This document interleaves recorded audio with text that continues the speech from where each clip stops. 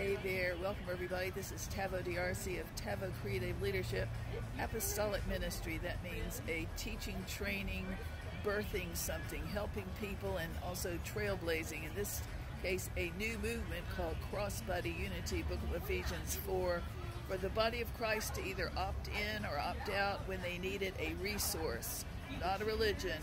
It will be known by fruit, and that's the only way, not by, and that's your choice. It's diverse, all colors. We're just trying to get it together. So on the onlinefellowship.us, that part of the ministry, the DFW Leader Ministry Online Fellowship, which is really up here in South and North Carolina, Charlotte region, I put up some things for the Christian ministers and leaders and lay to really read through and listen to.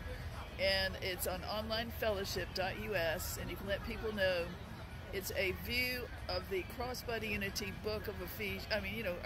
Our brand new future church submitted SELA about giving money, taking in collections. And we're trying to make it more low-key, not as fast-paced or flamboyant.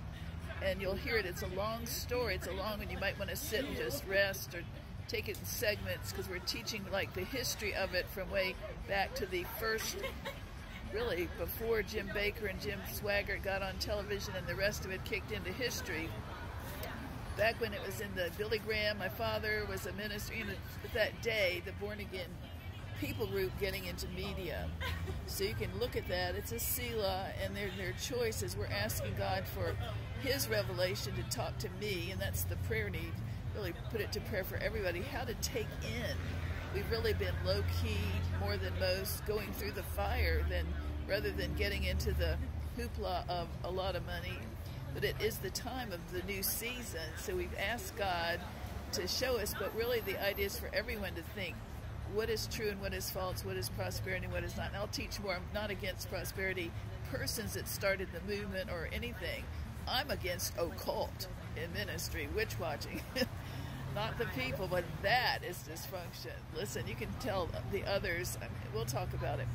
On the onlinefellowship.us, there's links to YouTubes and, of course, TikTok.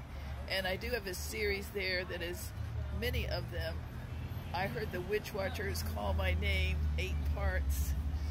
And they're going to be there for a resource of what is that doctrine, how do you perceive that sort of like occult doctrine mixed in with Holy Spirit and ministry. If you research it way back in July and June, I had a TMZ tabloid style, critiquing and assessing why people are on YouTube making money off of criticizing the prosperity teachers when they're getting money themselves. It's called the AI and Submission, the AI and the TMZ tabloid. Those series are big ones in there. So you can look at that. Then the history of Tavo Church, where this comes from on this person, this sent person. So look it up yourself. It's a resource.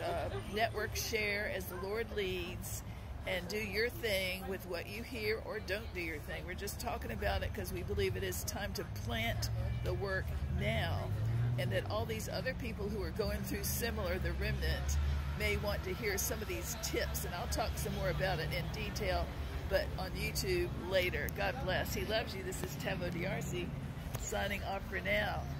God bless.